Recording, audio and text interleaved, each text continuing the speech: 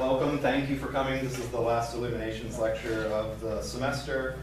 We're very fortunate to have Dr. John Duvall here, who is the Margaret Church Distinguished Professor of English, which is a nice connection and way to round off the year, as Dr. Margaret Church was key to forming the philosophy and literature program.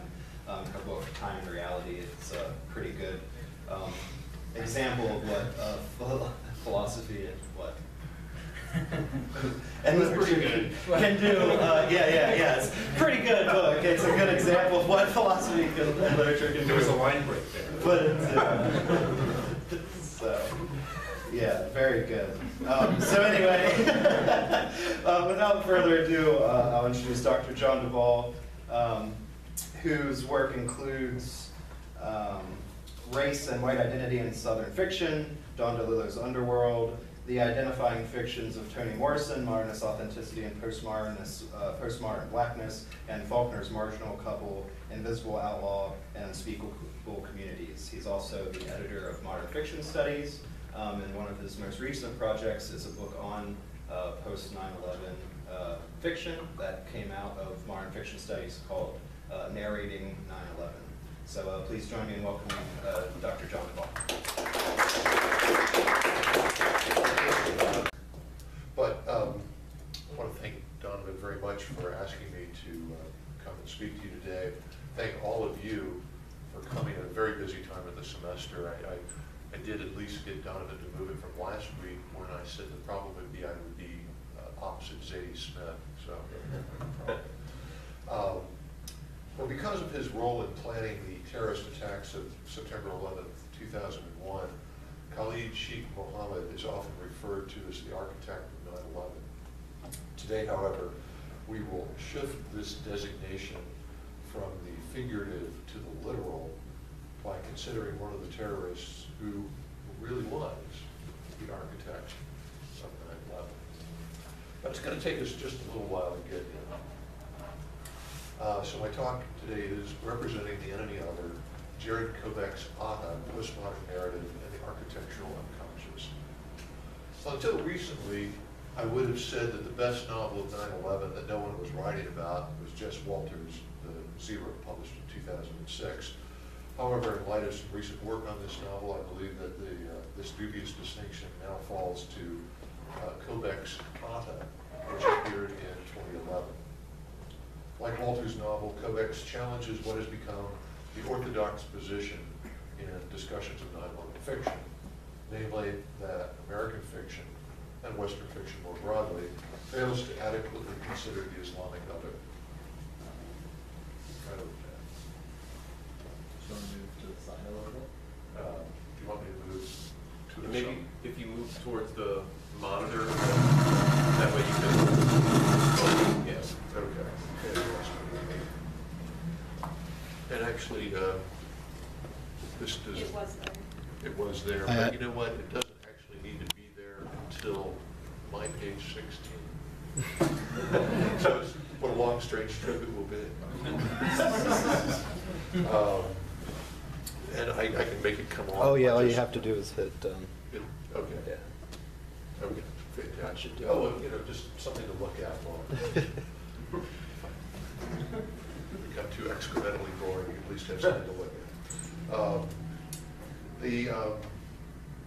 So this particular view that says that American fiction, Western fiction, fails to consider the Islamic other, although the Indian novel Pankaj Mishra was the first to articulate this view, Richard Gray has most thoroughly developed this position in his 2011 study, After the Fall of American Literature Since 9/11. For Gray, American fiction after 9/11 fails to depict the Islamic other, the Islamic enemy other, particularly because of a tendency in this body of fiction to focus on domesticity.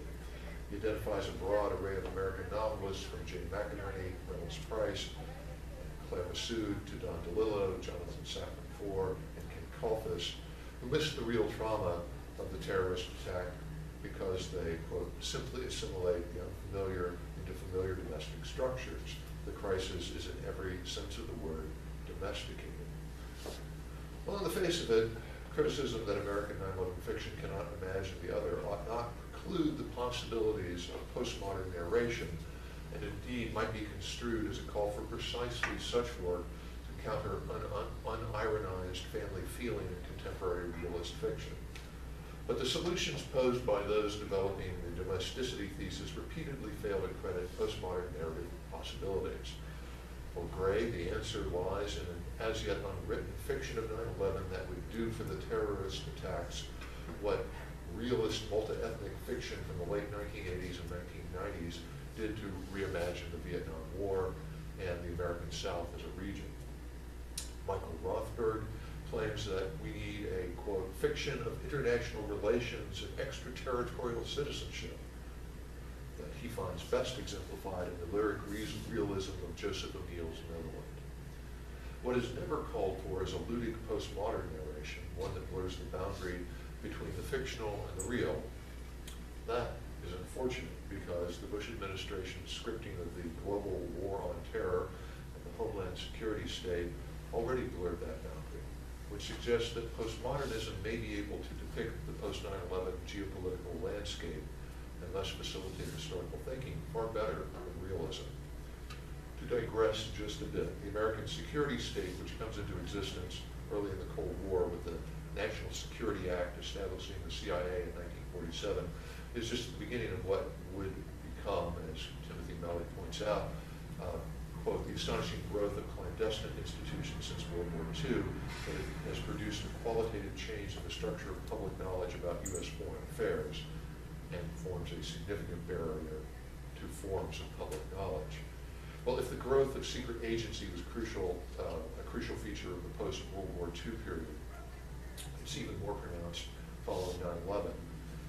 Today, according to the Washington Post, there are 1,271 government organizations and 1,931 private companies working on programs related to counterterrorism, homeland security, and intelligence in the United States.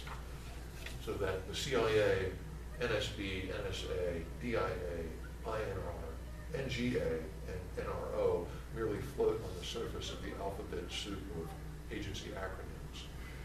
In such a world where we all know of the existence of secret agencies, we know that we really don't know all that's being done in our names and suspect that we really don't want to know.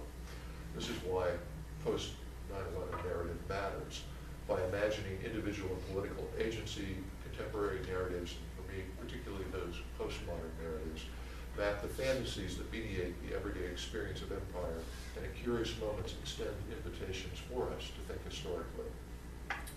If the feared other is not a nation state, as the Soviet Union was during the Cold War, but rather the deterritorialized concept of terror, is it possible, outside of fiction, to ever imagine alternatives to the current instantiation of the national security state, or to official stories of the motives of terrorists? Well, that was digressive. Back to the Richard Gray and the domesticity thesis. A counterexample to Gray's claim that 9/11 fiction has failed to consider the other appears in Just Walter's The Zero through its sympathetic representation of an intellectual secular Muslim, an informant in a terrorist cell who becomes a likely suicide bomber when he is betrayed by the agency that hired him. But even in Walter's novel, this other of 9/11, although an articulate critic of American exceptionalism and consumerism, still serves as a somewhat marginal figure in relation to the white male perspective that controls the angle of vision. I want to focus today instead on Kobek's nuanced postmodern rendering of the man known in the West as Mohammed Atta, a leader in the 9/11 terrorist plot, a man many see as evil incarnate.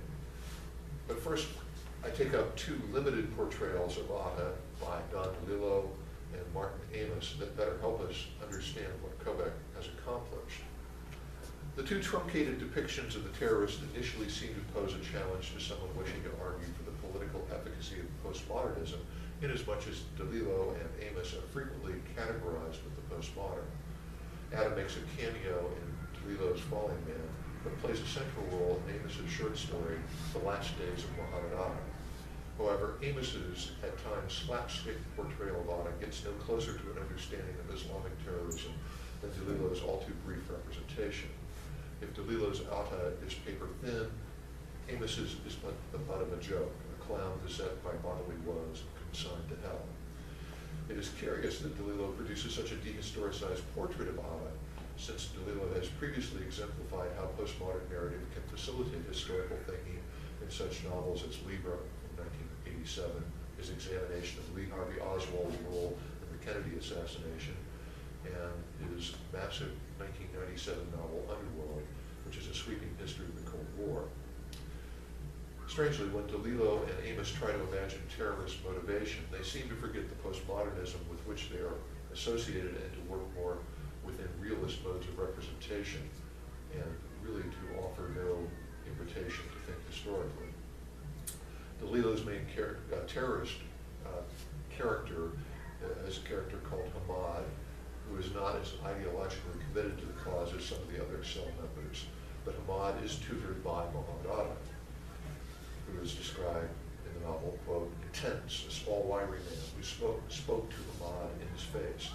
He was very genius, others said, and he told them that a man can stay forever in a room doing blueprints, eating and sleeping, even praying, even plotting, but at a certain point he has to get out. Even if the room is a place of prayer, he can't stay there all his life. Islam is the world outside the prayer room, as well as the surahs in the Quran.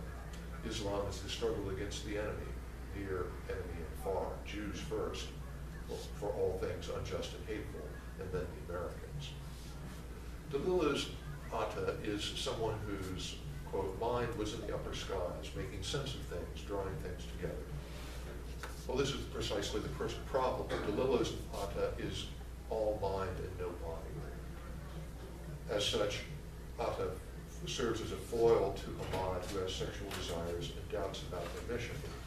DeLillo can only begin to imagine the motives for terrorism through his German character, Ernst Haeckel, who may have had ties to the radical Baader-Meinhof group, which committed terrorist acts in West Germany in the 1970s.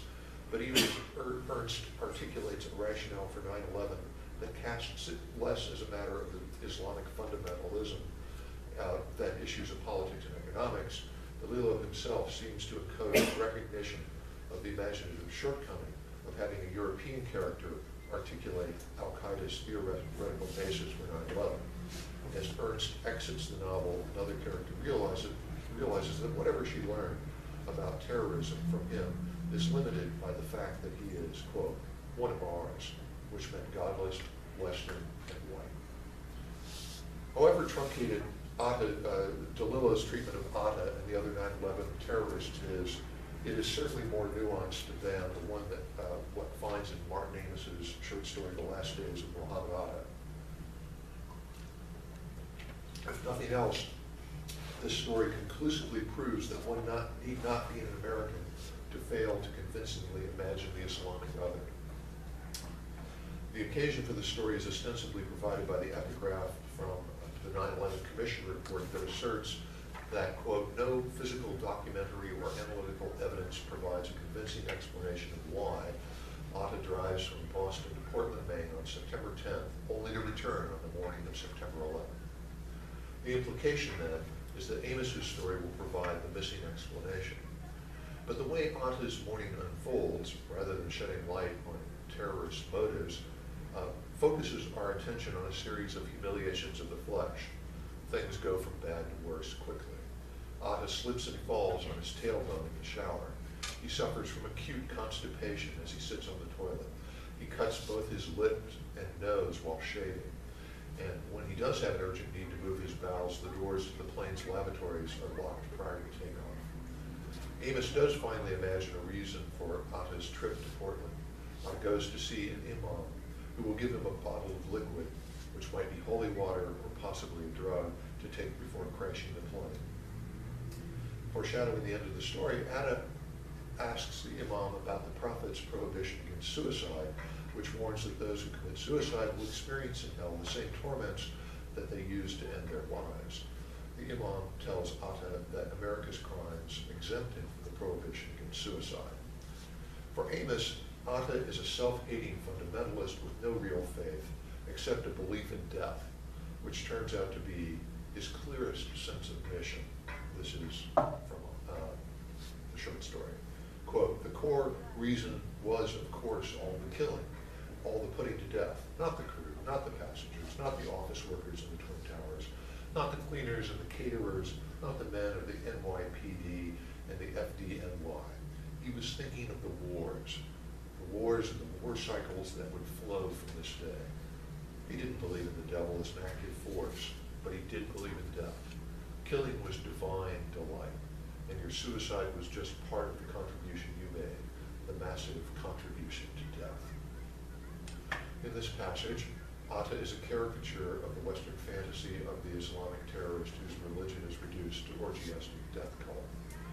On the penultimate page, the story speculates on what it means to die instantly, arguing that even to be vaporized may take longer than one imagines.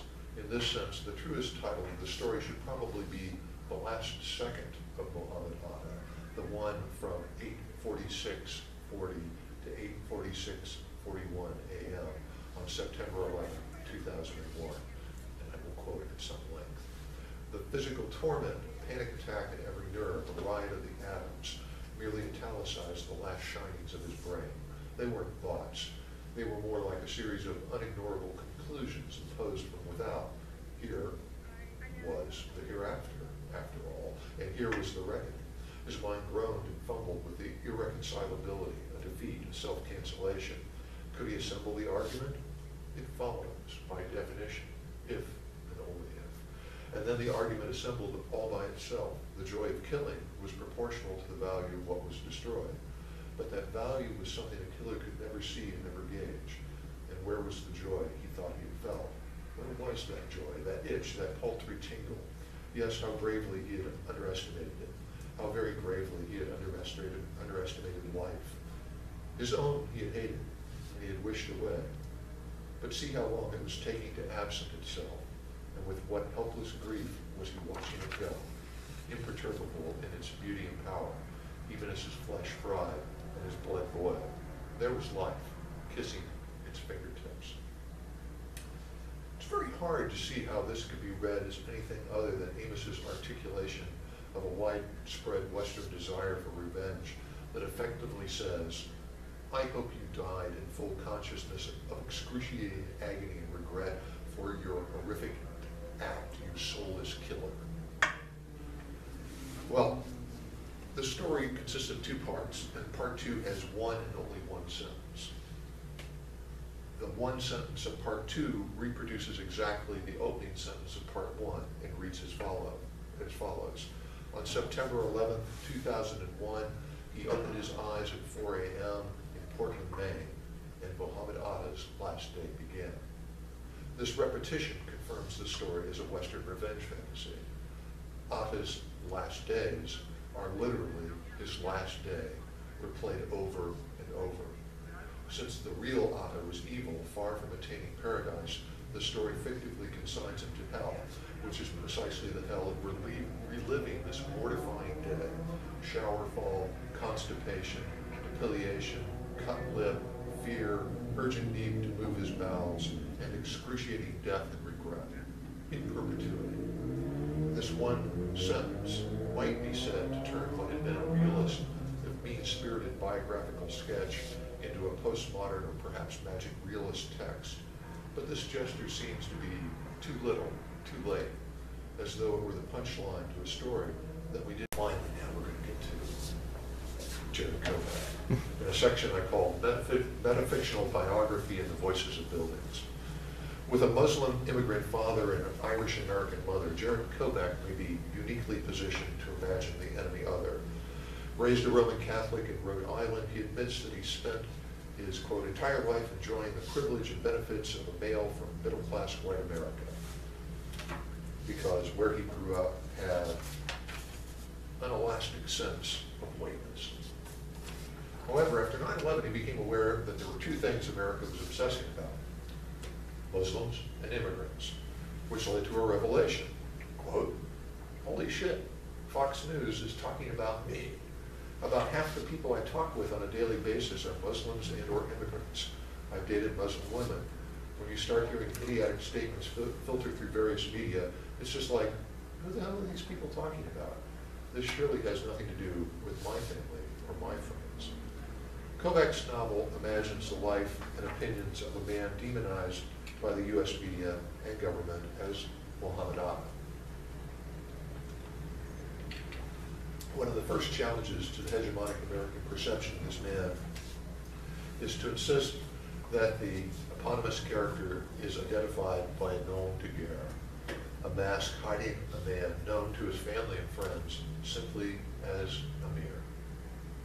Kobek's complex portrait of Amir goes far beyond previous fictive representations. Kobek's Amir may be an unstable anti-Semite with ties to Islamic fundamentalism, but the source of his paranoia is not religious per se. Instead, the context for understanding Amir's terrorist act is both aesthetic and intellectual, fully grounded in this middle-class Egyptian graduate study, Egyptian's graduate studies of architecture and urban planning in Germany.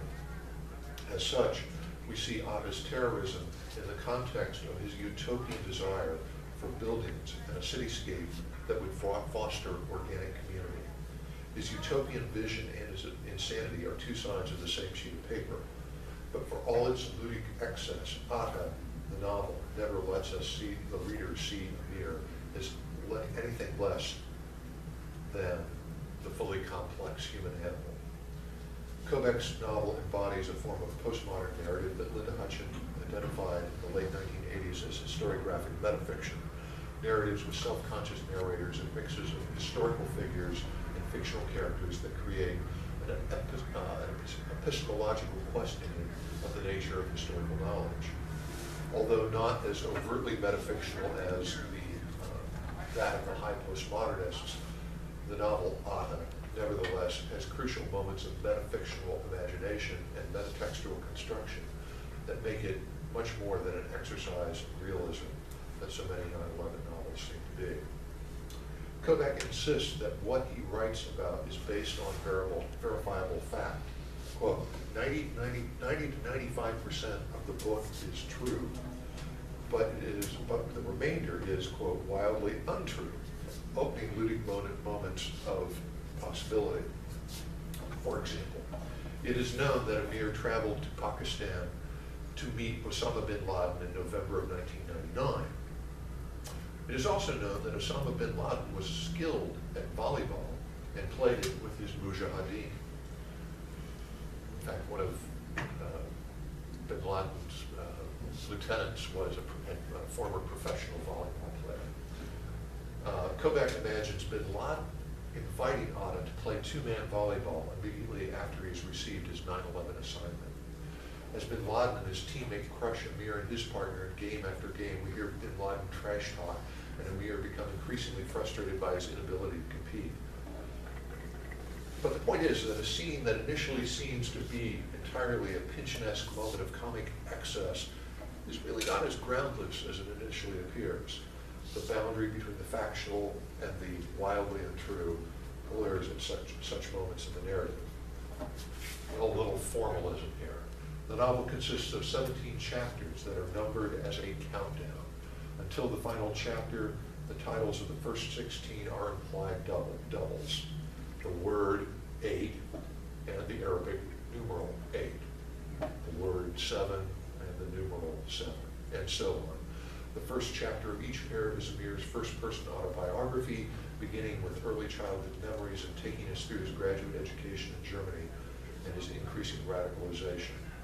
The chapters with Arabic numerals form a third-person account of the 9/11 plot from the time Amir, who the narrator of these chapters refers to by his American name, Atta, when Amir lands on American soil.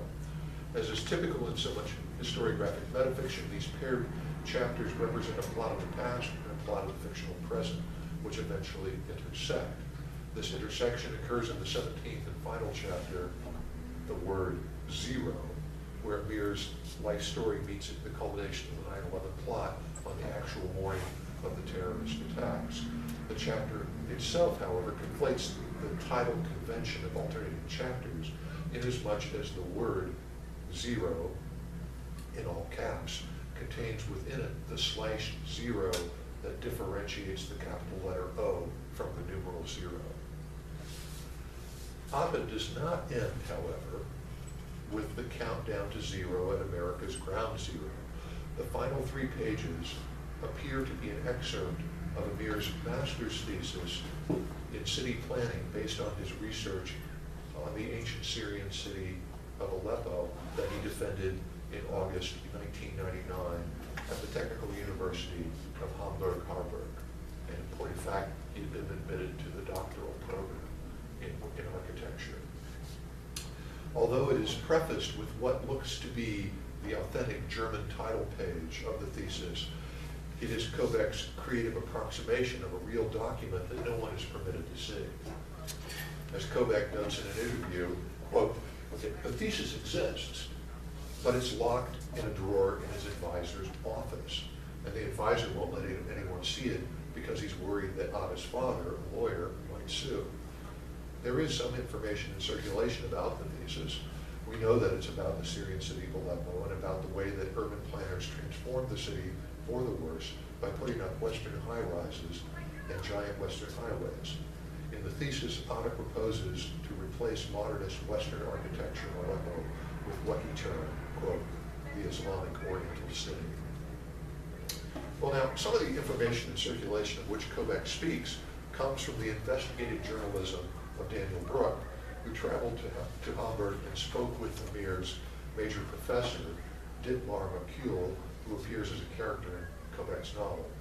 Professor Merkuhl indeed fears that Amir's father, a retired lawyer, would sue if the thesis were published without the family's consent.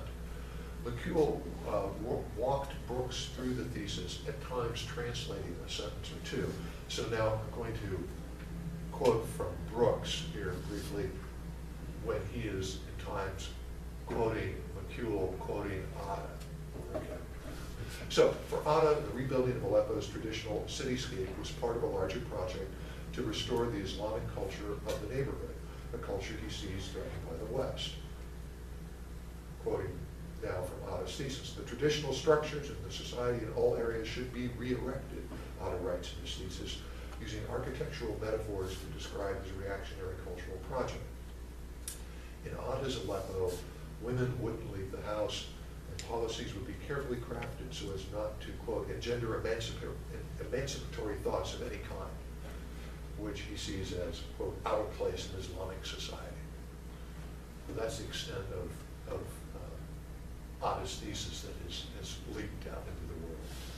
Well, similarly, Kobek's imagined thesis excerpt argues against modernist urban design overseen by, quote, clustered groups of men who believe in arcane organizational systems. Writing of the need for Aleppo's organic growth, Amir sees the adaptation of Western notions of city planning as anathema. Now I'm quoting Kobek's imagined thesis. Quote, "A form of human existence stands on the verge of a cataclysm as traumatic and damaging as any war. Family homes have been upended for the sake of multi-lane roads and high-rises, destroying not only an entire fashion of existence, but also eradicating traditional virtues." Key here is the link between urban planning and war, both of which involve the destruction of existing buildings and certainly the radical disruption of communities. Amir's proposed solution, quote, calls for the destruction of modernity's imposition. We destroy the high-rise and the multi-lane road. We replace them with souks, mosques, courtyard homes, and oddly shaped streets. The traditional structures of the society in all areas should be re-erected. In mounting this critique, Amir sounds like any number of critics of modernist city planning, such as Jane Jacobs in her classic 1961 study, The Death and Life of Great American Cities. Jacobs similarly equates modernist architecture and city planning to war. Complaining of low, middle, and luxury high-rise housing projects as well as failed cultural, civic, and commercial centers, Jacob decries, quote, expressways that eviscerate great cities. This is not the rebuilding of cities, this is the sacking of cities. But Amir is no budding postmodernist.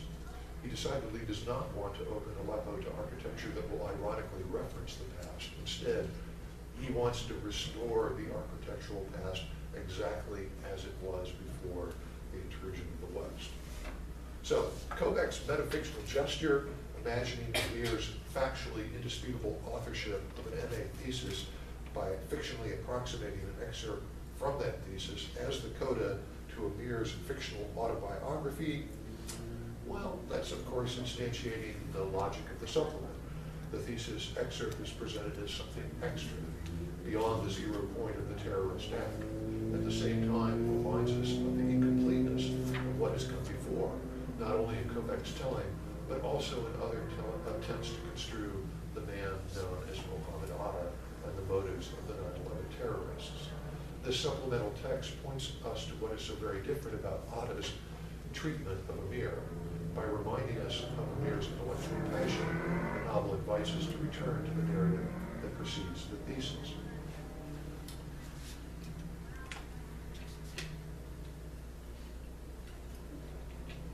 In Kobek's telling, Amir's earliest childhood memory is of a family trip to Cairo to see the Great Pyramid and the Sphinx when Amir is 5 years old. This memory produces a rare feeling. The goodness of people overwhelms me. The individual common person joins with other common persons to build a timeless thing. This feeling is called into question by Amir's subsequent education, which teaches him that the pyramids, quote, function as engines of devil worship, created by pantheistic decadent kings who enslaved their people. But this childhood memory is linked to another that reveals Amir's madness at the core of his obsession with architecture. This early childhood memory is immediately followed by Amir's direct address to the reader, one that interpolates the reader as Islamic, male, and quite possibly a member of the 9/11 terrorist cell. Brother, before going any further, you must do as I ask. If you fail, you forfeit any hope of true understanding. If you follow my instructions, you gain the world. The choice is yours. But look inside yourself, brother, and you will find, truly, there is no choice at all. Put down this book. Close your eyes. Wait for absolute silence. Listen. What is the sound beyond the silence? Do you hear it? Can you hear the humming? No. Listen again. Listen until you hear. Even as the text interpolates the reader and identifies Amir as the author of the book we read, but this, of course, is an impossible act of narration and authorship, because any such writing of the full story must be an after-the-fact telling, and Amir dies in the terrorist act, so there can be no retrospective telling. The reason Amir wants the reader to listen is so that they too can become aware of the subliminal humming noise that is ever and always with him, whether in small villages or great cities. If one thinks that the, quote, waveform of electricity, that this sound is, quote, the waveform of electricity running through your home, well then one has fallen prey to a Zionist deception. The humming, quote, is the sound of buildings talking. Something that he first notices in his family's apartment, but only he hears. As he sits on the floor attempting to draw his apartment building, the humming becomes louder and turns into a voice. When Adam builds, it says, I am there. My tongue sounds as mortal hands lay cornerstones at Kutub, As-Sukra, and Al-Aqsa. When your father whispers Adhan and Amma in your ears, so too am I there. I speak before your birth, as you grow within the womb. I am the voice of stone and earth. The voice of the buildings follows Amir through his lifetime, save when he is flying in an airplane. Ultimately, it is the transcendent voice of the buildings that is the source of Amir's inspiration and his insanity. He's heard the buildings speak, but he has never heard the voice of God. Amir is an architectural, not a religious fanatic. Well, in the book's 15th chapter, Amir travels with fellow conspirator Ziad Jarrett, where they are taken to a secret compound and meet Osama bin Laden. Bin Laden describes the plot, and Amir initially finds it to be outlandish until bin Laden names his target. Okay, this one. Oops.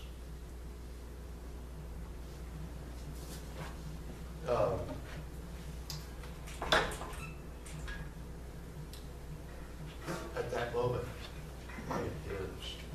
High rises of high rises. The mid-century assault. Minoru Yamasaki's children, the twin abominations. Clearly targeting the World Trade Center tower speaks directly to Amir's bête noire of the urban landscape, the skyscraper. The choice of targets is more meaningful to Amir than either bin Laden or Khalid Sheikh Mohammed. As Amir sits in his seat awaiting the takeoff of American Airlines Flight 11, he thinks not of paradise, but of Yamasaki's work. Quote, in the high modernist style, the ultimate disciple of Le Corbusier in the great Satan, an American brutalist. His most notable commissions are the Twin Towers of the World Trade Center and the Pruitt-Igoe housing projects in St. Louis, Missouri. 33 near-identical high-rises. The housing project is a self-conscious experiment in the practice of architecture as social planning, an attempt to inflict clean lines of orderliness not only on the buildings themselves, but on the citizens within. As Amir notes, Pruitt-Igoe, completed in 1955, is nothing short of disaster.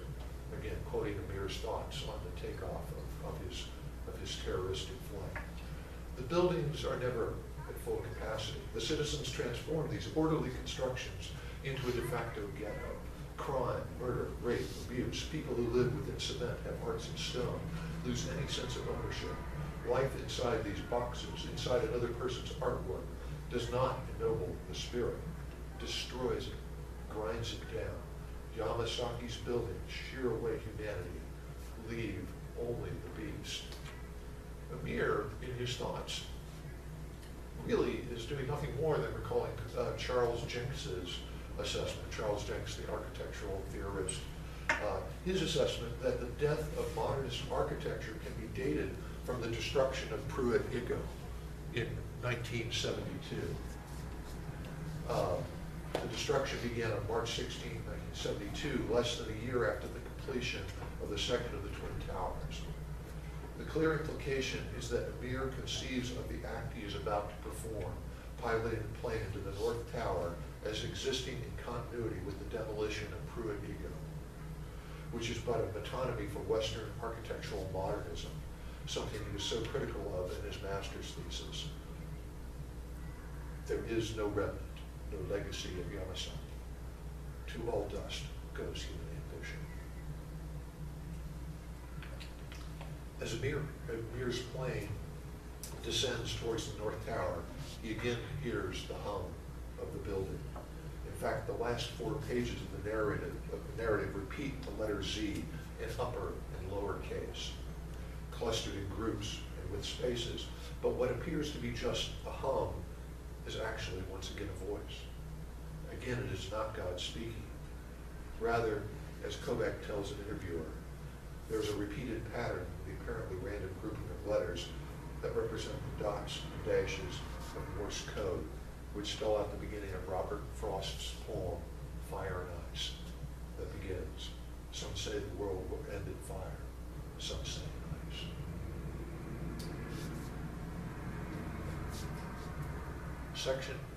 The next section is titled, Amir Reads Disney. Throughout Atta, Amir attempts to interpret American culture allegorically for the deeper meaning it has for the Islamic world, while still in Germany, viewing the animated film The Jungle Book, which he finds to be thoroughly immoral, particularly the ending in which Mowgli meets a girl drawing water into a jar. Amir summarizes for the 9/11 conspirators the entire plot of The Jungle Book, explaining its deeper significance. I'll only quote the ending of his narrative interpretation. The child now understands that a human cannot be an animal in the jungle. The child realizes his beastly nature will emerge only in a pagan village tolerant of fornication. The child follows the girl into the village. The child passes through the village gate, sure to make himself a beast. The panther argues lust is paramount to loyalty. The film ends. Later, by chance, while waiting in a doctor's office in the U.S. to get a physical in order to get his pilot's license, Amir happens to see a part of an episode of Tailspin, an early 1990s Disney television series that bizarrely repurposes a number of the animal characters from the Jungle Book. Baloo, the bear, plays a cocky cargo pilot from the 1930s who battles air pirates. At a loss to understand the connection between the film, of which he was sure he understood the significance, and the television series, Amir goes to the library and checks out a biography of Walt Disney. The biography does not help. After all, there is absolutely no connection between the movie and the television series. But Amir finds a connection between himself and Disney. Quote, a story repeats itself. A man, or his parents parents come to America. Hard work, toil and obscurity amongst unknown wretches. Great open land. The one who works hardest reaps eventual reward, rises to prominence, achieves great things, makes himself a name. This is also my story, thinks Atta. I am Saeed Qutb. I too am an immigrant success. Strikingly, the entire lead-up, he's been obsessing about Walt Disney, and we expect him at this moment to say, I too am Walt Disney. But he doesn't. He does not think I am Walt Disney, a man building his magic kingdom in the early 1950s, but rather links himself to a man who in the early 1950s was helping to rebuild the former kingdom of Egypt. This seems to be an unconscious slip on Amir's part because Qutb was no immigrant success story as Amir imagines Disney. Qutb, in fact, was just the opposite. Although he came to study in the US between 1948 and 1950, Qutb did not like what he saw and subsequently rejected the West. An author and Islamic intellectual, Qutb was a prominent member of the Muslim Brotherhood who became disillusioned with the secularism of the post-revolution Egypt government. He was jailed in 1954 for plotting the assassination of Egyptian President Gamal Abdel Nasser and was executed 12 years later. Qutb's 1964 book, Milestones, which theorizes the steps needed to return the world to a true Islamic rule, would subsequently inspire Al-Qaeda's leadership.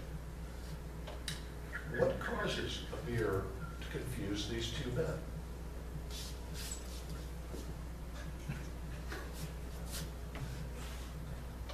Reading about Disney, Amir sees himself as another embodiment of the American dream. If Amir is like Disney, a shaper of the American cultural imagination, since both are immigrant success stories, Amir is also like Qutb, a harsh critic of the materialism of this same American culture. What Kobek seems to play with is the visual similarity of these two men that causes Amir, who has been reading, after all, a biography of Walt Disney that would doubtless have contained pictures of its subject, to unconsciously equate the creator of the Magic Kingdom with an Egyptian political radical who hoped that the fall of the Kingdom of Egypt would result in an Islamic state.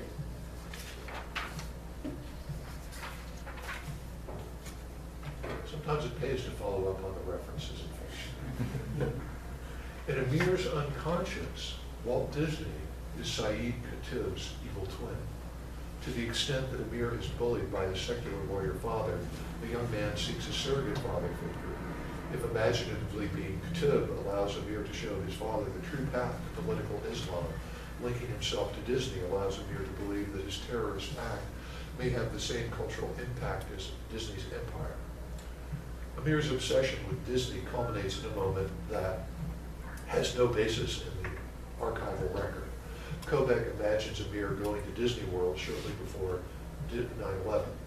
The urban planner in Amir can admire the totalizing design of, quote, the Erstadt streets of the false King's City, urban development at its highest levels, dense clusters of shopping.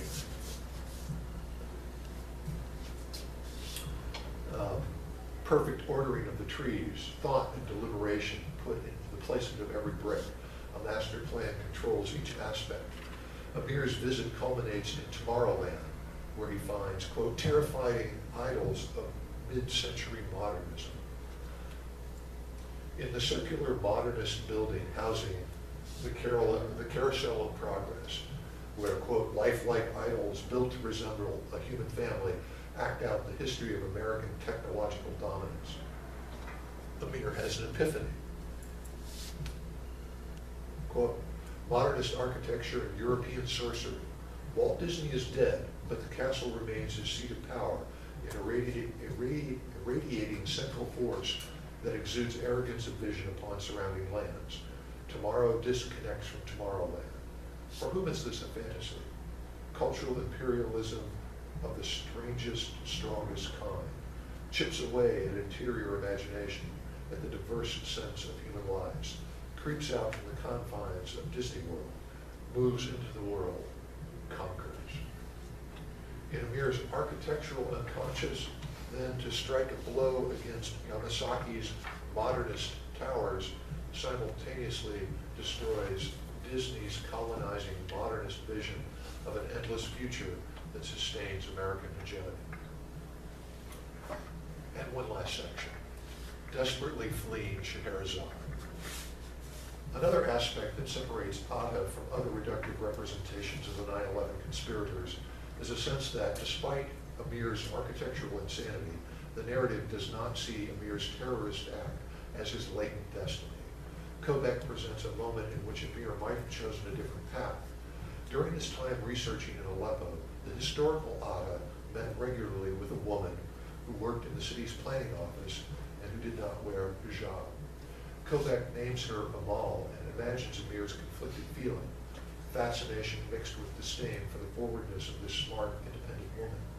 Against his better judgment, he agrees to come to her house for tea. Since Amal's parents left Palestine in the wake of the 1967 Arab-Israeli war, he assumes she considers herself a Palestinian and must surely hate Jews, as he and Walt Disney did. She does neither. When Amal tells Amir that she is not even sure she considers herself a Muslim any longer, Amir immediately prepares to leave. She stops him, however, by offering to tell him a story. Amir says he wants no idolatry, and Amal promises him an ancient story. The story she tells is comprised of stock characters. Harun al-Rashid, the Sultan, his vizier, Jafar, and the head of the Baghdad's guard, Wazir. These are characters that appear in several stories included in 1001 Nights, which clearly positions Amal as a Scheherazade figure. As she tells her story, Amir's thoughts interrupt at several points and reveal that Amir is falling in love with Amal. At one point, he notes her delicate hands and the beauty that requires no adornment. Amal's story involves a genie of the ring who grants the gift of time travel to the one whom Allah has selected. The Sultan charges Jafar to find the man worthy of this gift. When he cannot find the man, Jafar throws the ring out the window, where it is found by Wazir, whom the genie then informs is the chosen one. Wazir wishes to return to the evening of his marriage when his wife is raped and murdered. The genie grants the request, but warns that if Wazir changes the past very much, he may not recognize the present when he returns. In the past, Wazir discovers that it is Jafar who is about to commit the crime and kills the evil vizier. Wazir then calls out to the genie to return him to the present. At this key plot moment, Amal breaks off her story with a smile. Amir is clearly fascinated with both the story and the storyteller. Quote, she looks at my face. I wish my face better. I wish to present Amal with a better face. He asks Amal what has happened, what happens when Wazir returns to the present. However, Amal says that she is tired and must sleep, but offers to finish the story if he returns the next evening. He readily promises to do so, but instead leaves Aleppo and never sees Amal again. Against his sexual and narrative desire, then, Amir metaphorically kills his Scheherazade. This metafictional story within a story comments on the larger novel. As is the case in Wazir's life, Amir's contains more than one possible outcome. If Amal tells the story of how Wazir's changing the past will surely impact the present, Kobek suggests that Amir's act of terrorism was not inevitable, that Amir might easily have chosen differently and turned his story into one of domestic bliss, with him and Amal working together to attempt to recreate an Islamic golden age in Aleppo. This path not taken, the very one that Amir in fact seems to be choosing as he takes his leave of Amal, shows, as does Amal's unfinished story, how multiple futures reside in our present. I would conclude by simply reminding us that Frederick Jameson opened his famous study of postmodernism by claiming the concept served, quote, as an attempt to think the present historically in an age that has forgotten how to think historically in the first place. By insisting on the importance of architectural history to an understanding of the utopian desires and terroristic imagination of Mohammed El-Said Atta, Kobek's novel proffers a beneficially postmodern invitation to think historically and serves, along with Jess Walter's The Zero, as a reminder that not all American 9/11 fiction explores white middle-class marital woes at the expense of confronting the Islamic other. Thank you.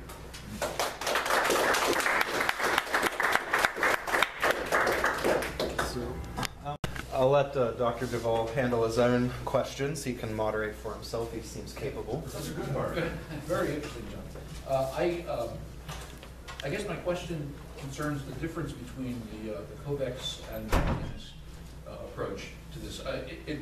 It seems to me it's very clear that from what you have said, and I like very much the approach that Kobek is suggesting is a kind of repetition of what he's been doing all along. This is a part of a demolition, this is part of a project of engaging in an architectural renewal. It's not significantly different. He's not simply following orders. This is what he's been part of. That makes a lot of sense.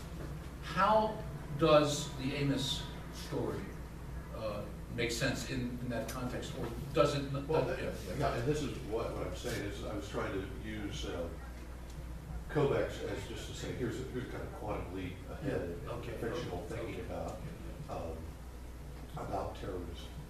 That so many of the narratives, as I say, DeLillo's terrorists are just, he tries, but his Mohammed Atta just comes across as not three-dimensional at all. It's very thin.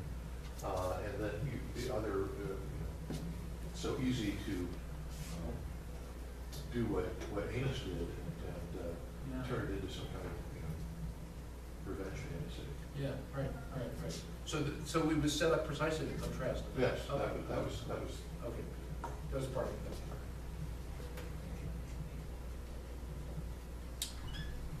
Yes. Thank you. That was really, especially tracing back the Kutub's analogy. My question, I was captured by the sentence you used at the beginning of your talk, where you said you basically said there's no example, a perfect example of a 9/11 narrative. Should there be one? Because in my estimation, it's good that we don't have one, because we don't want it to be. We're still looking for more works on that, on this subject. Well, I think what part of the problem is that the general consensus is most of the narratives of 9/11 have fallen short of expectations. And particularly, and I think it's true that a lot of the fiction that tries to address the day directly ends up looking at the impact on particular New Yorkers, particularly how it affects the family. Jonathan Safran Foer's extremely loud, incredibly close. The son's trauma over the loss of his father. And so it's all, and that's Gray's complaint, that it's always, the trauma is always domesticated. But my point is, it's like, wait a minute, there's some narratives here that critics don't credit, and that's precisely these postmodern narratives of 9/11, like Jess Walter's The Zero and like Kobek's Atta, that really could complicate quite a bit the discussion. And that's really all I was trying to get at. But and anything we say about what the 9/11 novel ought to do or is will immediately be complicated next week when the new 9/11 novel is published, and that that's always the problem with any to attempt to theorize, here is what the 9/11 novel does. You know, well, just wait until the novelist publishes something new. Thank you for the talk. I found the bit about the MA thesis or the MS thesis in architecture really, really interesting. So that thesis does actually exist. It actually exists. I found it, I don't know if you would know much about this, but so I apologize. But first comment, I thought it was interesting that, I mean, I would think that somebody would have gone to get a copy of this for purposes of trials or research into. I mean, I have to believe that some covert operation's been into this office, picked the lock, actually gotten it, and put a dummy copy in there. But do you know anything? I mean, beyond just fear of sort of legal repercussions, why that hasn't been made available by a larger, more global legal? Well, yeah, and I think, you know, in the days after 9/11, you have some journalistic accounts that make reference to it, and but quickly dismiss it as just being a sidebar, not, you know, well, isn't it interesting that, and or that sources that were familiar with it say that there's nothing really of interest there in that thesis. And then follow up to that, I was wondering, I was curious in terms of the narrative. So, it's Kobek, right? You know, Kobek. Yeah.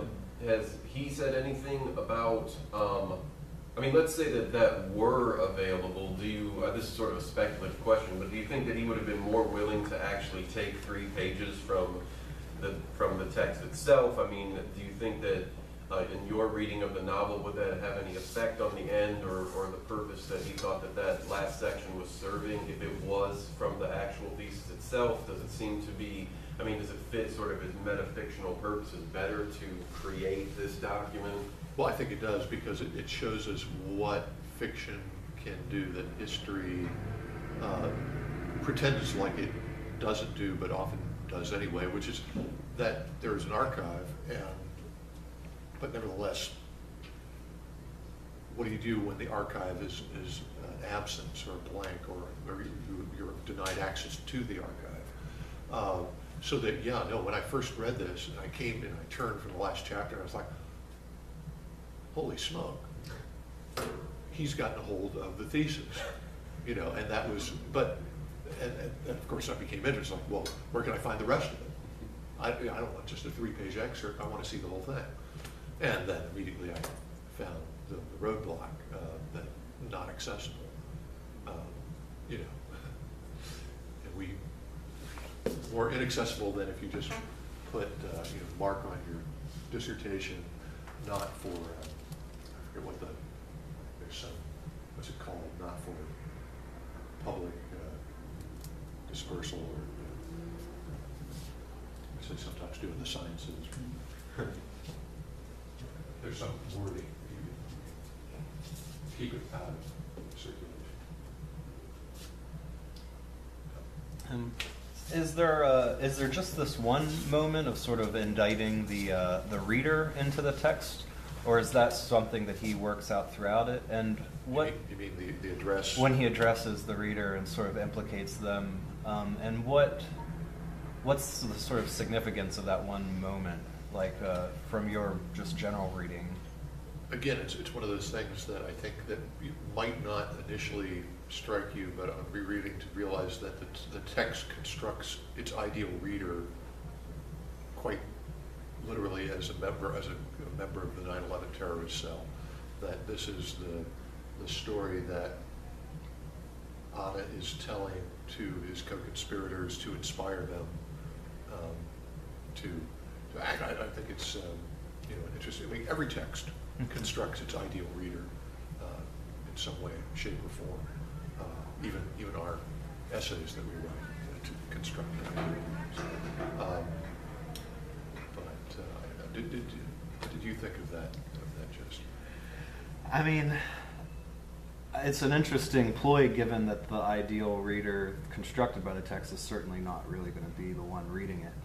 So I mean, I would like to think of moments like that, and you know, this is something that I think fiction ought to do, to be almost a kind of sympathetic, like to try and really to get you to imagine and to put yourself in that To place. imagine the other. Right, to imagine the other, which may be an impossible task, but one that nevertheless ought to be tried, and maybe ought to be tried even more when it's this kind of controversial and troubling sort of thing for people, which I'm sure when someone who's reading that who might not be into literature or who might be more of sort of a layperson given the political situation in the United States right now might really be jarred by that.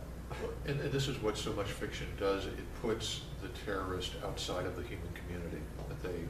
That their act was so unspeakable, so terrible that, you know, you read something like Bejbedé's Windows on the World. You know, he bemoans, there he is in France, sitting in a tower, trying to get a sense of what it would be like to have a plane come at him, and you know, he almost expels the terrorist from the human community. I just wanted to respond to this conversation that addressed brother that Atta and Mary uses throughout the book. Like, not only is it Yes. bringing the community in there, but he's talking as a martyr to his followers, right? So I read somewhere a psychological study that people who committed suicide always sort of imagine the repercussions of their suicide. Either like people are sorrowful, or they can think about them, or they're regretful. So for a martyr, you have to imagine there has to be a stronger connection between giving your life for some religious cause. So to me, that reading the book that addressed brother made total sense to me. Like, a martyr is of course always talking to the people that come after, right? That's the connection between the transcendent world and the real world too. Like, once you're in that space of being a martyr. But for him, though, what he's preaching, though, at that moment, that first time, is not, you know, faith in Allah, but the transcendent voice of the buildings. Mm-hmm. And again, his architectural insanity or fundamentalism. Where does Kobek leave us ethically? And I want really just following up with your question. I mean, he's vastly complexifying, as I said, the question, and in a particularly interesting way. I mean, you know, this idea that it's an elaborate repetition really gives us access to the other. Okay, that seems to me stage one is access to the other. But then what happens with the question of either the ethical and or political as a result of that? Does that get broached in the book? Well, you know, I mean, you know, the character, you know, it's not going to let us off the hook and not imagine him as human, and yet it does cast him as you know, insane. You know, I mean, it's an insanity that's you know, he hears voices. So, but at the same time, it imagines a very different kind, that it does not have to be religious fundamentalism that is the root cause of the act. That violence is not necessarily related to the sacred. Okay. Yes. I have another follow-up to that, a question about this fundamentalism, the architectural insanity. Another point you mentioned, that is a reactionary vision. But I had a lot more sympathy, and maybe I'm just more of a potential terrorist than you are, so that's coming out or something. You know, but Oh, his critiques are, you know, at times you read his critiques of the West, and you know, it's like, I've heard these before, you know? It's just like, and we've talked about it. Yeah, and some of his, I happen to have my notes here from reading. At one point he says, why are buildings built? For what purpose? To house people or to harvest money for those who believe they can own the land? So that resonates with me, and I don't think it's reactionary in the sense that reactionary is a return to the past for the past's sake. But he's looking to the essences. In another scene, he talks about the courtyards in Aleppo, I think, and then they build these high-rises, and families can no longer enjoy it. Right, The because family life people in these can courthouses. look down into these courtyards and see the women. So that's not, to me, reactionary. That's the essence of a dwelling as a home, is have a private place where you live for a reason to go about your life and to live. And if the root of your community is, you know, he's willing to grant that, okay, let's found organic community on Islamic law, okay, if that's our given, what needs to happen? And of course, the high-rise is an intrusion because the privacy of the family's women is violated by the high-rise, which allows people to see down into the courtyard. So if it wasn't for him hearing the buzzing, hearing the singing of the buildings, like that is insane, right? That's something's going on there. But if it wasn't for that device, what he's actually saying about his kind of architecture versus modern architecture, do you still think his reactionary are insane? No, or is it no. I mean, as I said, I tried to make the point is that he speaks a criticism that is pretty much standard, you know, from Jacobs to Jenks about modern, you know, the failures of modernist architecture, the totalizing impulses of modernist architecture. If you saw, you know, that horror show of I mean, here is the dream of modernist architecture. You know, we'll all put people in little boxes, and won't that be wonderful? You know, we clear out, boom, we level a number of square blocks of a decaying part of the city, despite the character that it had, and we'll put up repetition, sameness, and sameness is good.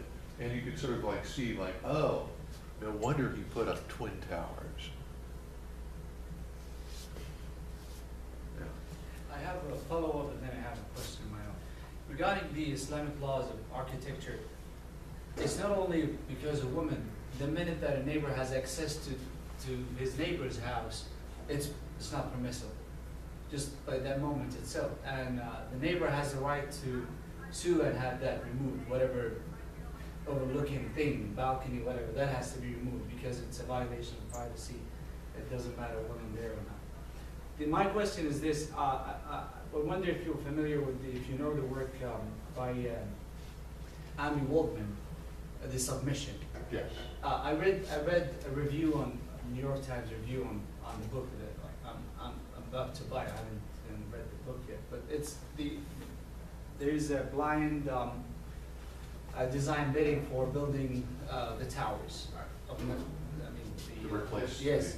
And then a Muslim wins the bidding, and his name is Mohammed Khan, but he's a secular Muslim. He doesn't even believe in Islam, but he has this name, and Right. and this, causes the dilemma and the novel itself. But I wonder if you could, because of the architecture and the architect, if you could, enlighten us. Yeah, that's certainly an interesting novel, but it is, and actually, it's one of the better realist novels, I think, of 9/11. If there's a downside to it, it is a little preachy. You know, it just sort of like, shame on all you people, who There's the thought finger. thought you could judge architecture outside of any context, but then see how your prejudices rear their ugly heads when you learn the identity of the winning architect, and and then people having to confront their prejudices, and so it's almost as if she's channeling Sinclair Lewis.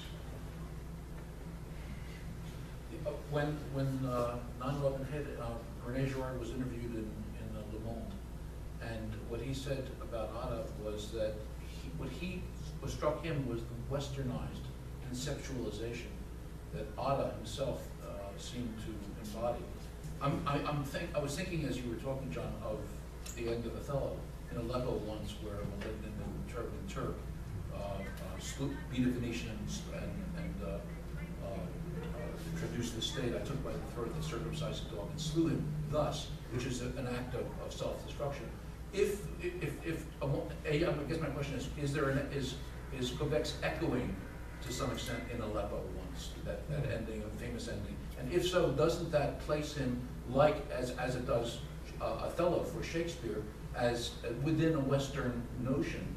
That is to say, here is this foreigner coming in who is working for the state and actually engages in an act of suicide. It continues the complexifying of the moment, but it identifies him as operating within an identifiably Western perspective, and in that case, Shakespeare's, if we can And of course, to a certain extent, Atta's Western appearance is a ruse. I mean, that all that they shaved their beards, they wore Western clothes so as not to draw attention to themselves. And but I love the suggestion about the connection to Othello, and I'll frankly have to think about that a bit more. It's been a while since I'm just teaching this semester, so that's why. That's that's a great suggestion. You need to write a paper on it. This sort of a genre or literary movement question. As you know, I'm somewhat critical of postmodernism generally, and my heart goes out to modernism a lot. How do you sort of situate the earnestness of something like this? Like how serious this... I mean, part of what I have a problem with sometimes with postmodernism is that sort of the meta work that goes on, the wordplay and the language games always feels like it's like just a wink and a nod. Like the reader's always being like, yeah, sure, the reader's implicated, but it's implicated in such a way that like, oh, this is like Faulkner and Absalom and those sorts of things. When I see the reader being implicated, it's just a more like, it feels to me more like an earnest questioning.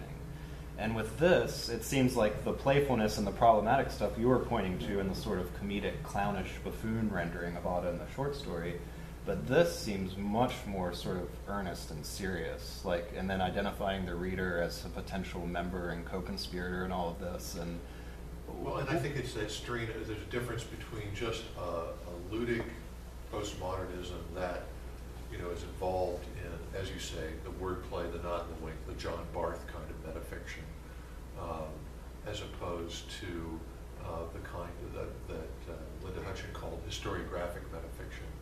That there's a whole tradition of novels going back to novels like E.L. Doctorow's The Book of Daniel, which becomes a retelling of the Rosenberg execution, but from a very metafictional standpoint of imagining the son working on his dissertation, and instead of writing his dissertation, writes the history of his family, but often in the language of using conventions at times of the dissertation of the historian, moving between first and third person. So I think there is a kind of metafiction that has the seriousness that you like.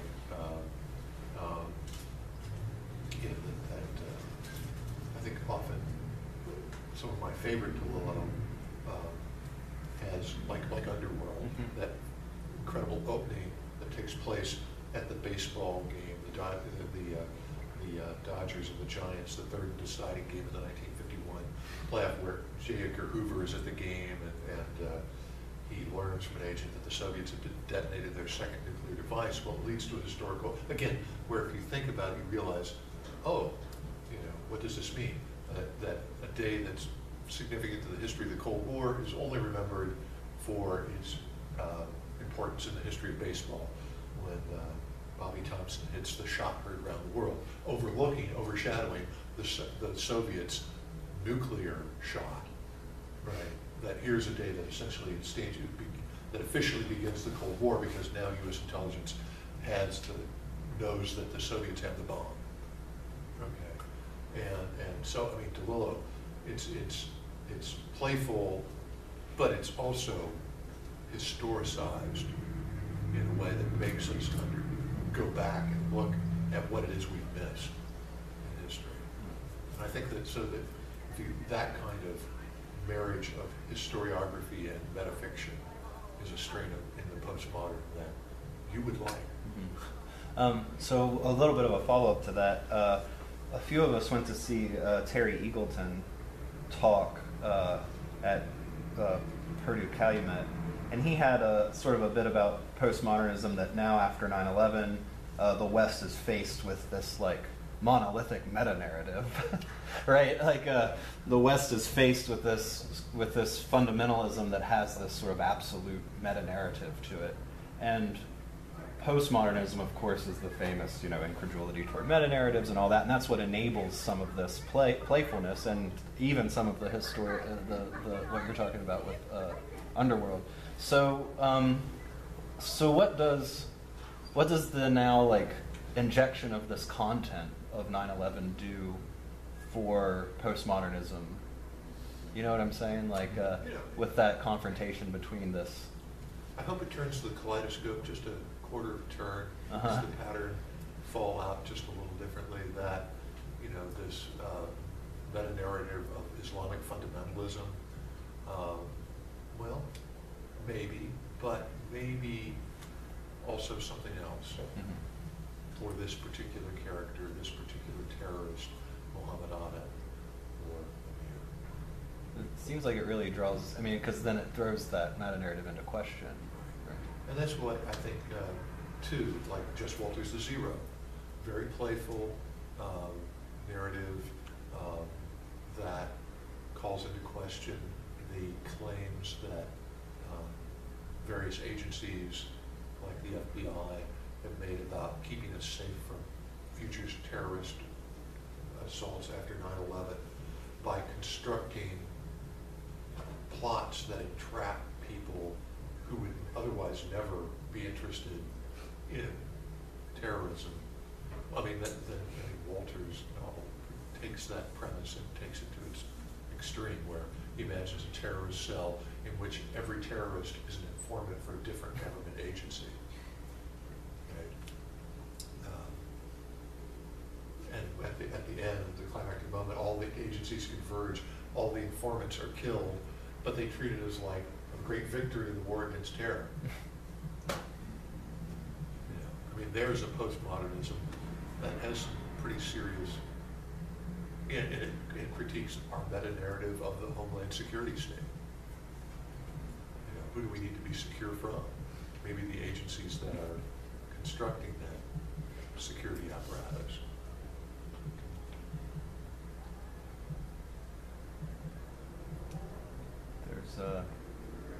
We have time for maybe another question or so, but if everyone... Or you know, beer. Yeah, or beer. I think we'll leave it on that exact note right there. So thank you.